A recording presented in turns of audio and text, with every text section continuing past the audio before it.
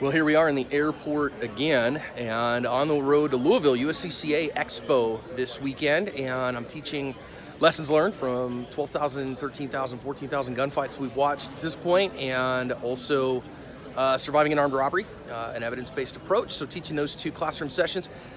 And here I am in the secure area of the airport, and of course, can't keep a gun here, firearm, pepper spray, taser, any of those things. So what can you keep? Well, you can always keep your wits on you.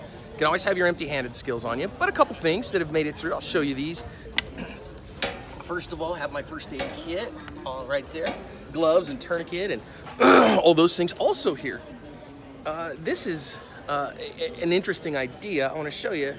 It's an umbrella, and I want to see this guy's thick, man. The whole umbrella is made with that tip, kind of goes all the way through it, and I'm bringing it this weekend because it's going to rain in Louisville. That's the simple thing.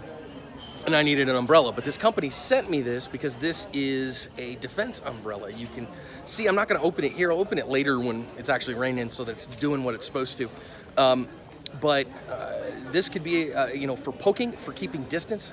You could swing it. I think it's a little unwieldy to swing, personally. But you could use it as a defensive fence as well. Keep that on your arm so you don't get smacked.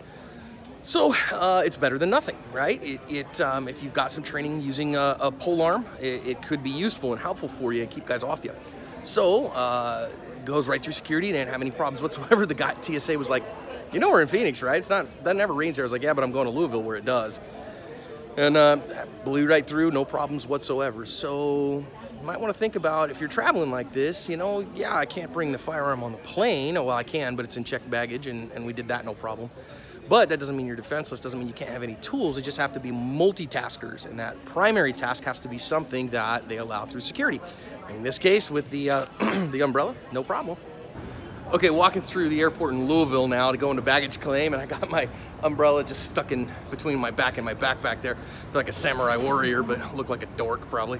One other thing, I do, you know, keep my IFAK on me, this umbrella, it's kind of cool, but also a really powerful flashlight. So I know some people that like tactical pen for the airport. Some of them will get through security, some of them won't, quite frankly. But the flashlight always does, and you can see it doesn't have a crazy bezel. This one is my favorite. It's a Surefire EDC L2T, 1200 face melting lumens, and a good kubotan. You know, you could get after somebody with it if you wanted to. Also, if I just pop you with it, you know, a little bit to the face, you're like, whoa, man, it's a low level of force. So another option.